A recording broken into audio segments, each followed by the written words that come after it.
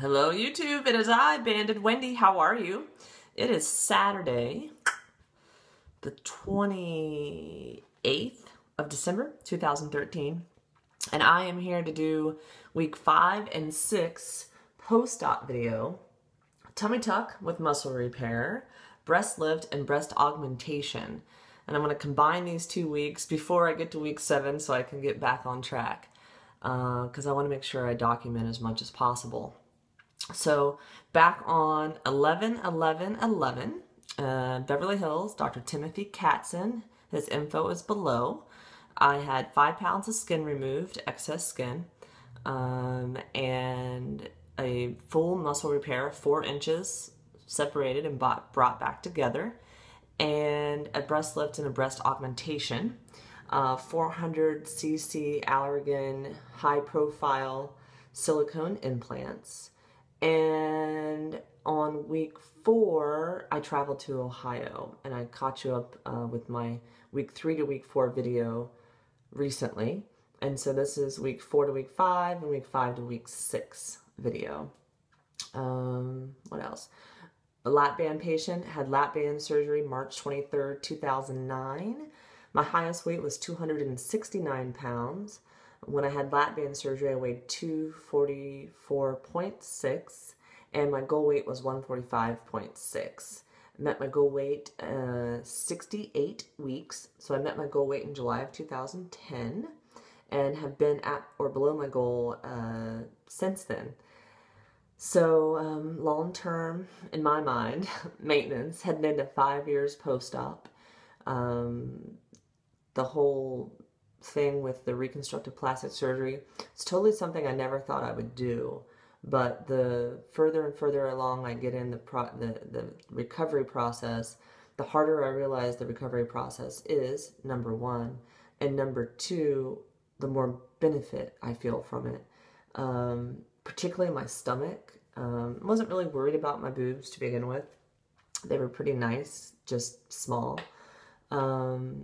And I had 44 triple D boobs at one point in my life, so I've had big boobs. It wasn't like I never had boobs. But I never had a flat stomach. And it is flat and still swollen. So anyway, without any further ado, let's move you over here and kind of jump you into what we have to look at.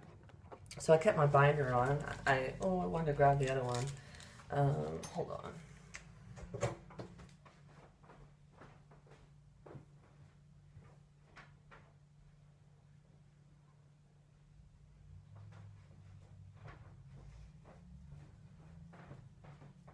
Okay, so I'm back. So during the day, I wear 2 levels of compression. I wear this thigh to above my breast, or below my breast, I should say, Spanx garment for my second layer stage compression. And then I wear this binder, which is my original binder. My doctor instructed me to wear it like a lampshade so that it is tighter at the top and then looser at the bottom, and that has something to do with the shaping of the body, which I'm very happy with mine, so I follow his instructions. So that's the binder. And then I wear a men's white tank top underneath it, and I do it every day. And then I normally, for this video, but I normally wear this, which you've seen me talk about before. It is my Embrace bra, which I love. It's got the 2 hooks in the back, right? And it's got the cushion in the center of the breast, and it zips up the front. And it's embracebra.com, right? Started out with a 36C/D immediate post-op, 4 days post-op. And then after 2 weeks, I got to go back to my regular size, which is a 34 band, and it's a 34 CD. And they have a really nice chart on their website so that you can pick what size you're going to need. And they have good customer service. You can email them or contact them if you have any questions. And I know some gals that have got the bra and they love it, right? So this one I was told I could wear at night, but I don't actually. I'm pretty much 24/7 in the Embrace bra. And I'll talk about that soon. So anyway, this is me. 5 pounds of skin removed. I'm still swollen, but I can see my curves coming back in, which is nice, right?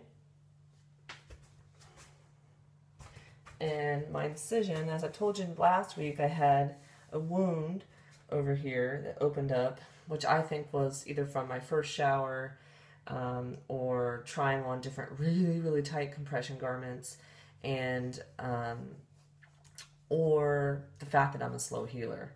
But this has been here week 3, week 4, week 5. So I'm at 2-week mark, and it continues to improve. Still take vitamin C. I still take zinc. Still eat 100 grams of protein. And I'm working on getting my 101 ounces of water in. Here in Ohio, I drink a lot of tea because it's cold compared to LA. And something else I started on week 5. I've always taken biotin, but I found a new one at GNC. Very happy with it. It dissolves under the tongue. And I think this is helping with my wound. And also I mentioned I put, a gauze pad on the wound. And I use bacitracin. And I use tape, Permadocker. But my incision line, so I haven't done any scar treatment yet, right? So week 4, I traveled from Ohio. Let's give you a chance to see the scars. This is completely healed. But I can't do any scar treatment until everything's completely healed. Well, you can see, still swollen down here. And this is first thing in the morning. I wanted to get to you guys before I swell up, but it's still swollen. So,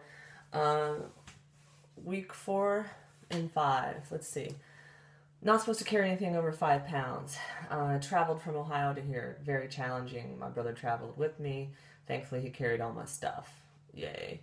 Cold weather, I think, definitely makes me shrink, which is good for the swelling. Swelling truly reacts to any type of salt consumption in food. I'm just in love with my stomach. Like, if nothing else, the muscle repair, I could bounce a quarter off this thing. It's so tight, right? And you see that jiggle? That is just the swelling. So the reason I put this bra on so you can see my boobs. Now, I've talked about the boobs previously. This breast had a cyst in it. Had 4 cysts in it, and the biggest cyst was removed. So the whole time we've thought this has been very swollen, and because this cyst removal was going to take an additional time to heal. And this is the one where I've had any discomfort, it's been in this breast. Otherwise, the breasts are like no pain whatsoever. And then this breast was my regular normal boob, never had any trouble with, no cyst, no nothing, and it seemed to drop a lot faster than this one, but we thought this was the problem boob per se, the one to watch out for, the one that was going to take extra recovery because of the cyst. Anyway, I'm still healing. I'm in recovery. It's too early to say what my boobs are doing. They are both independent surgeries, and one was slightly wider, and one hung a little bit lower pre-op. But you can see here I'm standing straight up, and that's why I put this bra on. The one, there's a difference. So that kind of irks me a little bit. So I stay in close contact with my doctor about that, and I'll talk more about that on week 6, right? But I just wanted to document it here. I'm still doing the exercises. 5 seconds this way, 5 seconds this way, 5 seconds this way, 5 seconds this way. And I've even added some squeezes. And I do those in the shower when my hands are moist. And that happens 15 times at least once a day, right? So then week 5, and I don't have a scale here either, which is kind of interesting. Week 5 through 6, I've been home taking care of my mom. So I've done more cooking, more laundry, more cleaning, more organizing. I don't have to do any of that stuff. I choose to do that stuff, and it ends up being stuff I need to do, right? So I'm trying to see how I can get to see you without just showing my body. Let's see.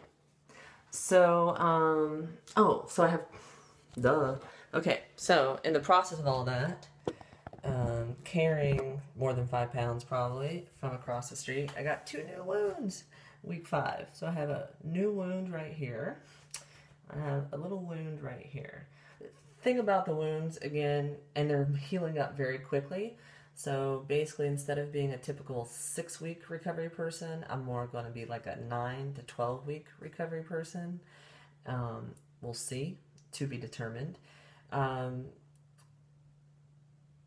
The wounds are basically, they may affect the size of the scar, but I can wear the smallest bikini and the smallest underwear and you can't see my scar. So if you're going into plastic surgery concerned about scars and you're making the wrong decision, we'll see how my scar looks a year from now. But I have a feeling that we're going to be very impressed by it, even though I have wounds, right? And the wounds, it's just like a scab that came off, and their skin, I don't know if you can see what they look like. See, that's a wound. Here's one that's healed up. And here's one. And that's not a surgical error. That is just me. My swelling continues to drop. I'm still doing my lemon water. Still, like I said, the question mark about the boobs. I typically take Tylenol, extra strength Tylenol, 2 of them, once or twice a day. When I wake up in the morning, I'm sore. I'm actually sore. I still sleep in a fetal position with my legs bent. I don't stretch or bend. Particularly until those wounds heal up. But at night, I'm still taking my medicine from my doctor. I have a very tight stomach and a lap import, which you still can't see my lap import. Yeah, it hasn't appeared. It's over here somewhere. But I can't feel it yet. There's still so much swelling. So I'm just excited to see what all this without swelling is going to be like. So I'm hanging in there. I'm doing okay. Let's see. You want to see a pretty Ohio morning out there? There you go. Got a Dollar General right there. Bar across the street. So anyway, thanks for everyone's kind words and continuing to follow my journey. I'll come back on Monday and we'll talk about week 6 to week 7. Onward, the plastic surgery recovery journey is not anything like your weight loss surgery journey recovery. It's different. It requires a lot more patience of the mind. We expect some different type of immediate results than we do from weight loss surgery because we've gained and lost weight before, so we know how hard it is. But most of us haven't had reconstructive surgery before, so we don't know how hard it is. Mental muscle. Fitness, I need to make a whole video about that. I still don't miss it physically, but since I've been here, I'm starting to miss it mentally. So I'll talk about that on week 7. Anyway, thanks for watching. Bye. Flatlands.